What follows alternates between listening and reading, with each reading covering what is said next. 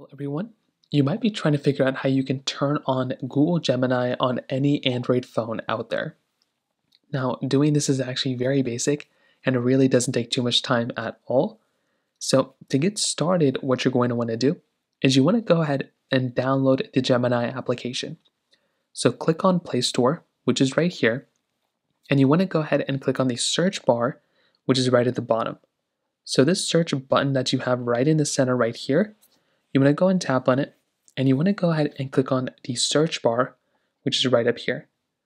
Then what you want to do is you want to go ahead and type in Gemini. So type in Gemini just like this, and you want to download the Google Gemini application. So go ahead and tap on it and click on install. Now once you install it, what's going to happen is it's going to show you an open button.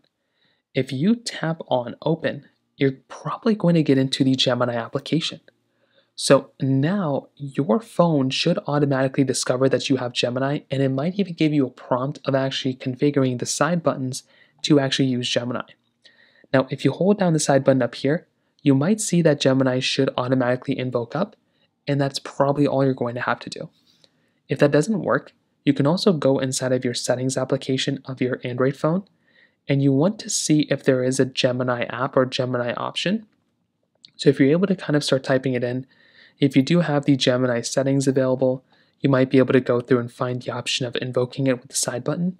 But if not, you can also just open up the Gemini app and have it that way as well. So those are just a couple of different ways to do it. If you have any other thoughts or questions, please let me know in the comment section below. Hit the like button, that'll mean so much, but definitely hit that subscribe button. More importantly than everything else, I love every single one of you guys. Hopefully I'll catch you guys in the next video. Peace out till then.